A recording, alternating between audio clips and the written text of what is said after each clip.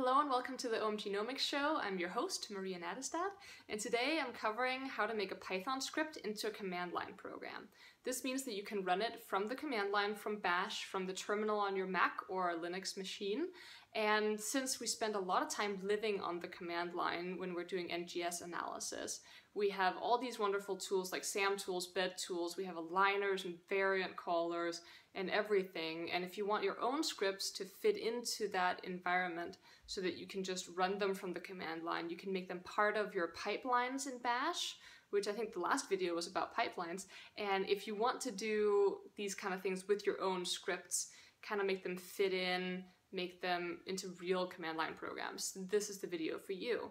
So we're going to cover how to make a Python script into command line using a wonderful little package called argparse that's extremely easy to use, and I basically just figured it out once and have been copying the code ever since and just fill in whatever information is needed that is different each time. So it's really easy to use, and let's hop on over into the command line and into Sublime Text so that I can show you how to make your own Python scripts into command line programs. First, you just want to install argparse, and we can just Google for that. There's a nice page here that describes exactly what you can do. The easiest one is usually something like pip install argparse if you already have pip, and if you don't, I recommend that you install pip because it's really useful. So Google is your friend, figure out how to do it, and I'm going to now show you how argparse works. So let's hop into that. So here we have this directory. I have a file that I've already made, and I'll show you how that works, and then we have our input file. So I'm just gonna run this. So I'll just show you how it works once it's done first. So if I just were to run this script now, it'll actually tell us an error message here saying this is how you use the script, and it'll tell me the things that are required and the things that are not, and what I haven't input and what I still need to input in order to make this work.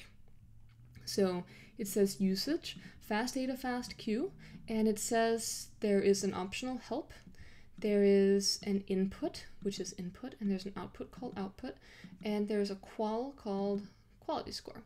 And these different things are things that I should be supplying. You can see the qual is in brackets over here, and that means it's optional. And then it gives us the first error, which is argument in is required. And so if I do this and I then say in and I go file.fasta and I run it, it'll now say argument out is also required. So if I do that, then I can go file.fastq, and that'll be what my output file looks like. If we hit enter, that should now be fine. And let's see what it did here. It created an output file. Let me just show you what these look like. So less file.fasta. This is what our fasta file looks like. We have a greater than sign and then the name. And this whole line is something we want to keep. And then we have a bunch of lines of sequence. A fastq file, which it becomes here. Let's take a look what that looks like. Okay, so what happens here is that fastq files will actually wrap when you show them here because the sequence is really long, but this is all still one line.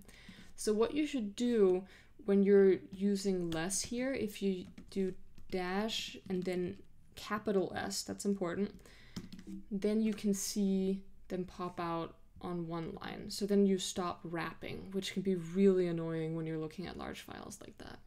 So now we can see that we have our set of 4 lines here, and all of the quality scores got populated as an I, because that's a relatively high quality score. It's something that if you are using most programs, it's not going to filter out an I because that's a high quality score. So that's a safe thing to put in if you don't actually have quality scores.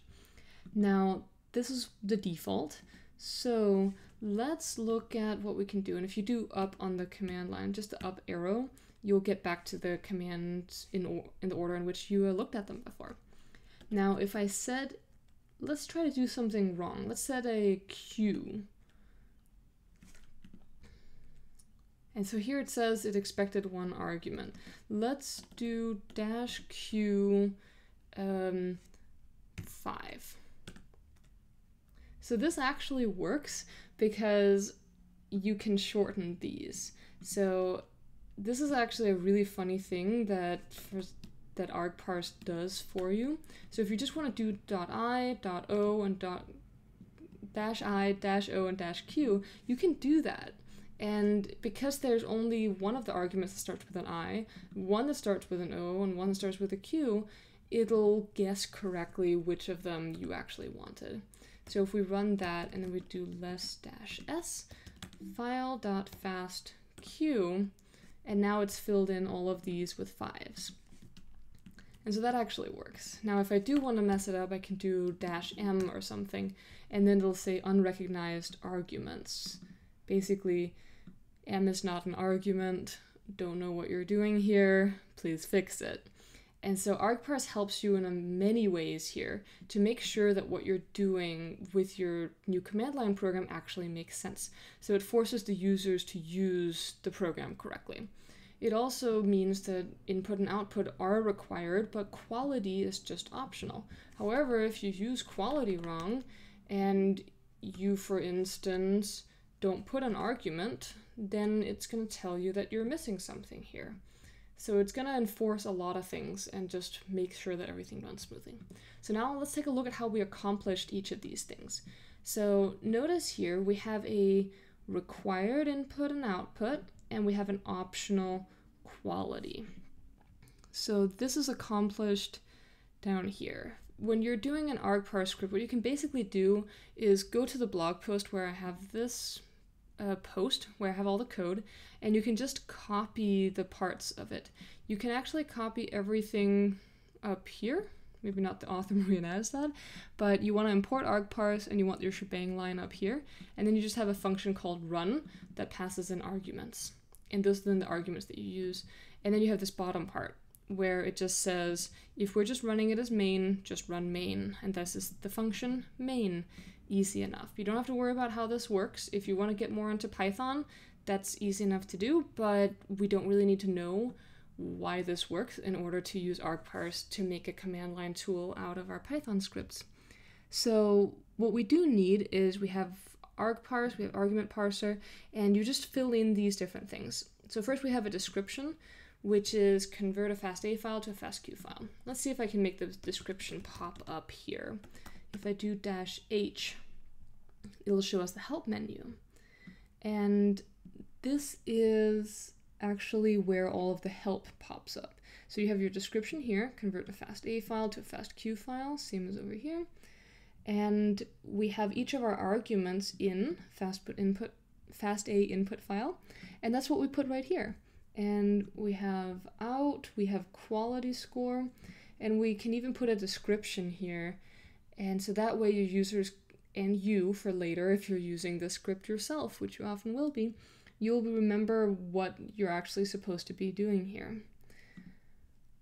I notice that I'm missing a parenthesis here, so if I just save this, and now I run it again, that change has already taken effect. So all you have to do is save the file and just go up and run. That's it.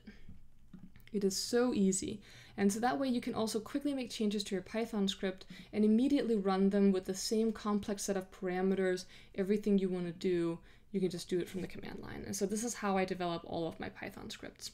I always make them into argparse command line programs because working with NGS data, I live on the command line. This is where I spend all of my time. So let's take a look at how we did this. You can basically just copy this code and fill it in for yourself, but I'll point out a couple of things. So you do, I usually like to start it with dash or a dash dash. Both of those are totally fine.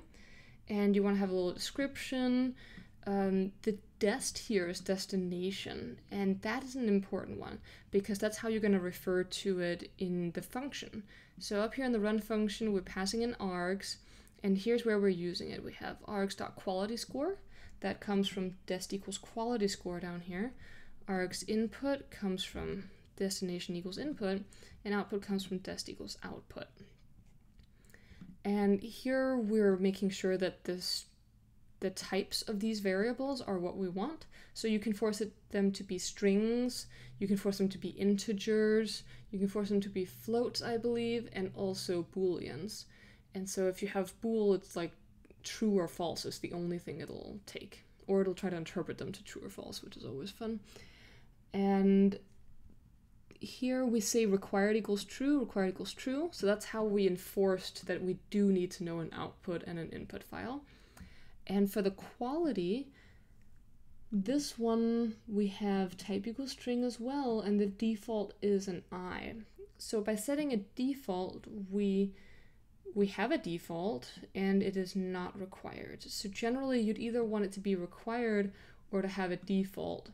You can also do a flag that just makes a variable true if the user uses it and makes it false if the user doesn't put that flag. And you do that by doing a variable called store true or store false. You can just look at the argparse documentation for how to accomplish those kind of special flags and so on. This whole part in here is where you put your own code. And in this case, I'm doing something really simple. I'm just saying I want to open a file, and by default it opens it for reading. And then this is my output file. And so args.input, args.output, these are the strings that the user put in. And at this point, if it has an issue, if it's not a real file, it'll crash just like it normally would. So if I do in, if I spell it wrong, I do like fill.fasta, and I do out fill.fastq, then it'll basically crash just like it normally would and tell you where that happens. So you don't lose any of the debugging features or anything.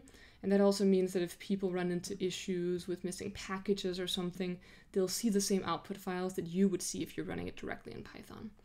And so it says, and so in this case it says no such file or directory, fill.fasta. And so that's how you can decide, okay, I want to go fix that. Let's do file.fasta.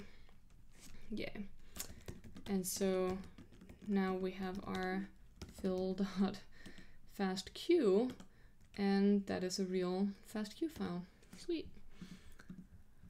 And so all you have to do is copy these things and look at the argparse documentation if you want to do something more complicated, and just fill in these different help things. So what I usually do is I copy one of my scripts, I put it into a different file, and I replace this part, and I replace these parts as needed based on the template of a program that I already have. You can find the code from this video and from all of my other videos at omgenomics.com. I'll link to that in the description here.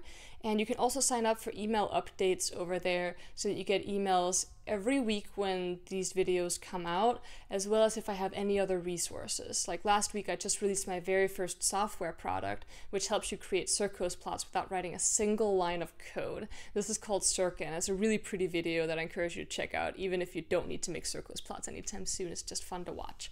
So if you have any questions at all, post them in the comments below this video, and I will get to them there. And I always answer everyone's questions, and sometimes I even make videos like this one to answer your questions. It's always great inspiration for new videos when you guys do that, so I appreciate it. And thank you so much for watching, and I hope to see you next time on the OM Genomics Show.